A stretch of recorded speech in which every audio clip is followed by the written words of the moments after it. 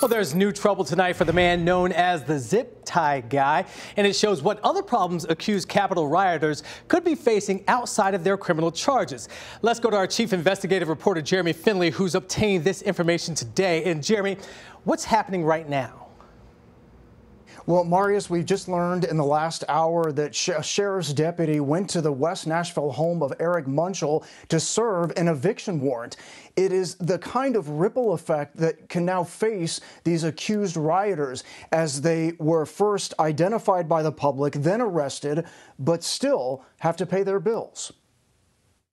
This is what's posted outside of the door of Eric Munchel's West Nashville apartment, a detainer warrant, reading he owes more than $2,500 to the owner of the property. You may remember this is the apartment where a federal warrant claims a trove of weapons were found inside after Munchel returned from his involvement in the riot. He earned the nickname Zip Tie Guy from this photograph showing him carrying zip ties during the sacking of the Capitol.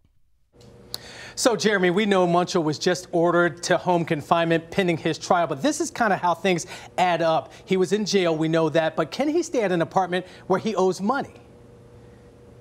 Right. So we had the same question, Marius. The answer is that the sheriff's department, when they went to serve this eviction warrant, he was not there, apparently. So the question is, where is he? Well, we combed through the public records that showed that he and his mother, who, of course, is also charged in this case, both of them were allowed to go into home confinement. But the records of where that they are serving, that is not public. So at this time, we know that they are in home confinement. We just don't know where. Tracy?